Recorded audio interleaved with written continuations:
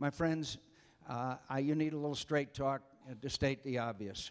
We Republicans lost the 2006 election because our base became dispirited.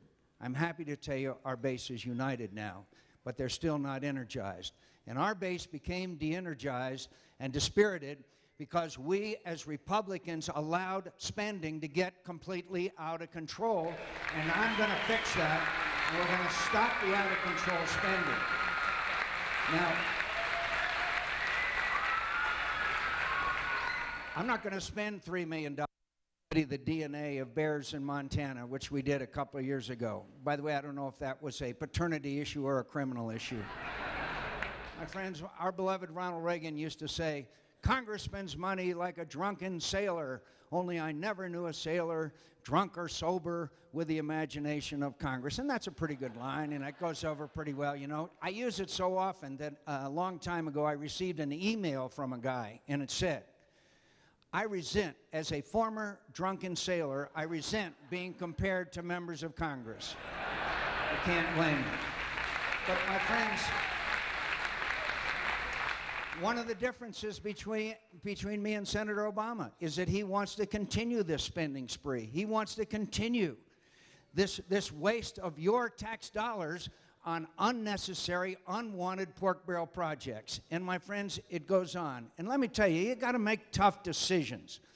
I heard a story that President Eisenhower, when he met with President Kennedy when he was incoming, said the toughest part of your job is the easy decisions are made before you. The tough decisions are the ones that reach your desk.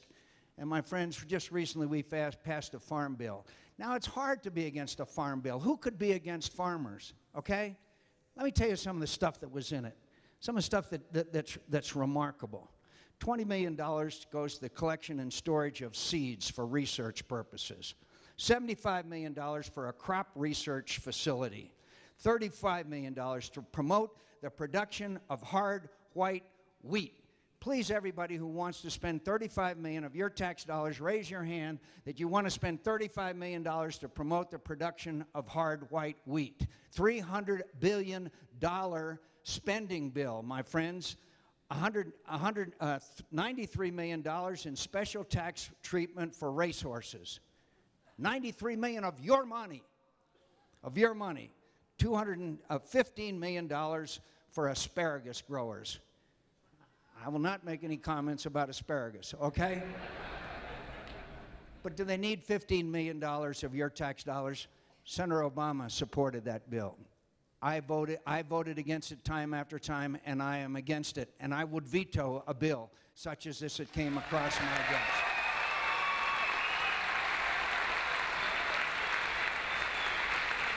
Now, the other day, we passed an emergency supplemental appropriations bill supposedly to fund the war in Iraq.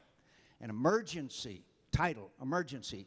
Now, why do they call it an emergency? Because then it doesn't count in the budgetary calculations of the massive deficit that we are accruing and mortgaging these wonderful young children's futures. We are mortgaging it. And so in this supplemental appropriations bill, this emergency bill, my friends, it was supposed to be to fund the war in Iraq and Afghanistan. We have $10 million for the Administration for Educational and Cultural Exchange Programs. $75 million for expenses related to economic impacts associated with commercial fishery failures. The list goes on and on and on, and it supposedly be an emergency. So what is the Majority Leader of the United States Senate, Harry Reid and others do? They use this as an opportunity to put pork barrel projects and unneeded and wasteful spending. My friends, the President's going to veto this bill. Unfortunately, as he vetoed the farm bill. And unfortunately, we have Republicans who vote to override the President's veto. My friends, Republicans have got to stop joining with big spending Democrats. That's the lesson we're going to have. Republicans have got to stop it. And we've got to re-energize our party.